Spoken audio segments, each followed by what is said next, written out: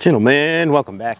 Today, we're finishing out the series on the Remington Model 11.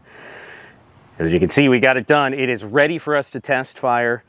I got some really nasty looking ammo up there behind it, but we're gonna do some shooting, see if it works, see if it runs. And let's talk a little bit about the coolness of the Remington Model 11. I'll bring you guys in. Let's take a close look at the work we did, and then we'll do some shooting on it. All right. You can see the bluing looks beautiful. A good old classic rust blue does a gun great. Hold on, there we go. It looks really, really nice. It turned out, if I have to have any issue, it turned out a little bit rougher than I'm used to. If you guys go through and do a rust blue on your gun and you choose to steam it, wash the parts off before you're done, once you finish the whole process. Had a little bit of trouble with after rusting, which is, from what I read, it's actually pretty common for rust bluing if you steam your parts.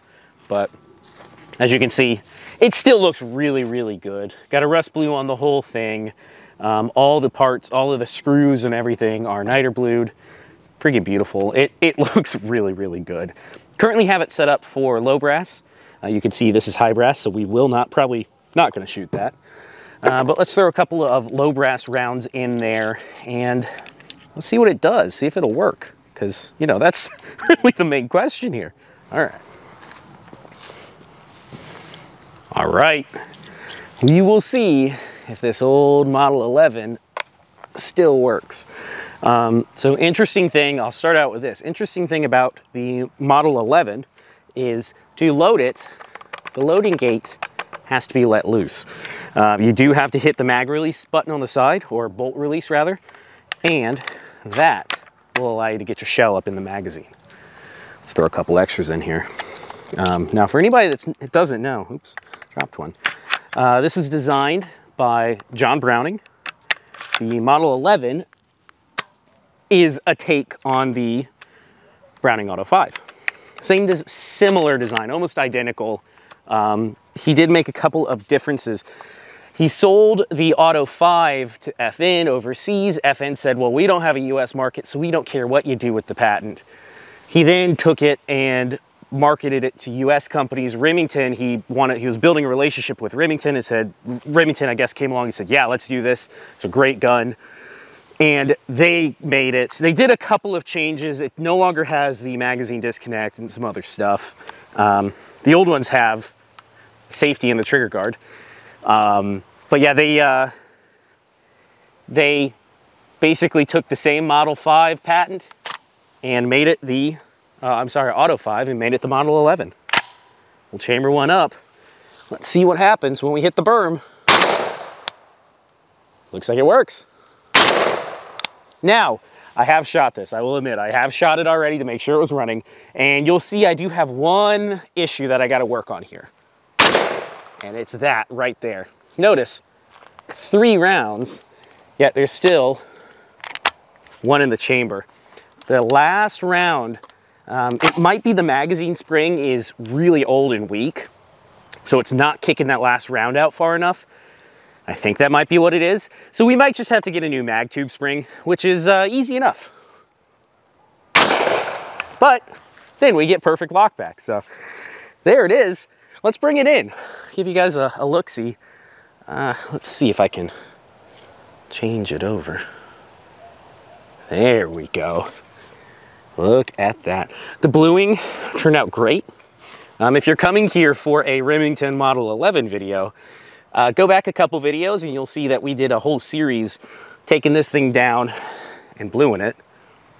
And it turned out really good, really, really pretty. So check that out. Looks great. Let's throw some more rounds in it. All right. Threw a couple more shells in here, and I'd be remiss if I didn't say massive, massive thank you to Old Arms of Idaho. They supplied us with the base for the project. If you are like me, and it's probably why you're watching this channel, you like tinkering with old tools, old kit, they have lots and lots and lots of parts and frames and reloading stuff and all sorts of cool stuff. If you're looking for a very particular part and they don't seem to have it, give them a call. From what I've told, they have a lot of stuff that isn't on the website that's just in storage. They haven't brought it out yet, so. But let's shoot 3 more. I'm gonna hit some steel this time, and I'm gonna get you guys, let's see here, get you guys nice and close and pop the steel. They're so fun. The Auto 5 and the Model 11 are so cool because of the recoil. It's just so much fun to shoot. And I think the mag tube is our problem here. Once we get that round to release up, I can get it to chamber. So we'll have to fix that after this.